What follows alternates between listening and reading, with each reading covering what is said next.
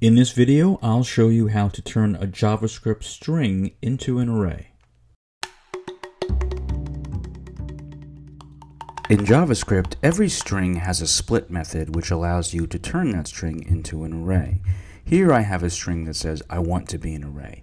So if I call the split method and pass it an empty string, then every character or letter in the string becomes an element in the array.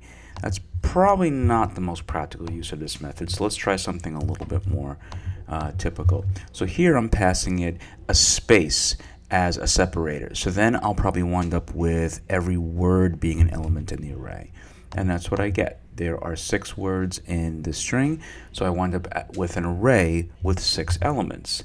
But we can also do some more interesting things. For example, if I were to pass the string space b space, what's going to happen is it's going to split on that, so I'll get a 2-element array. The first element will be the string I want to, and the second element will be the string an array. So here's my 2-element array, and the first one is I want to, and the second one is an array. I'm splitting on the string space b space.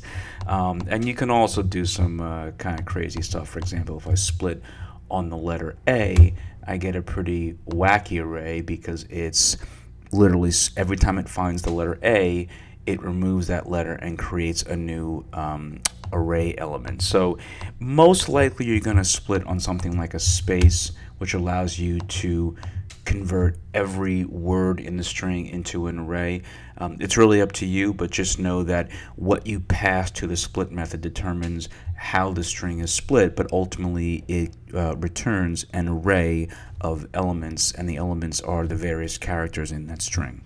If you found this video helpful, you can subscribe to my channel by clicking the red subscribe button right under the video. You can also take a look at my blog, where there are many articles and tutorials about web development. Thanks very much for watching.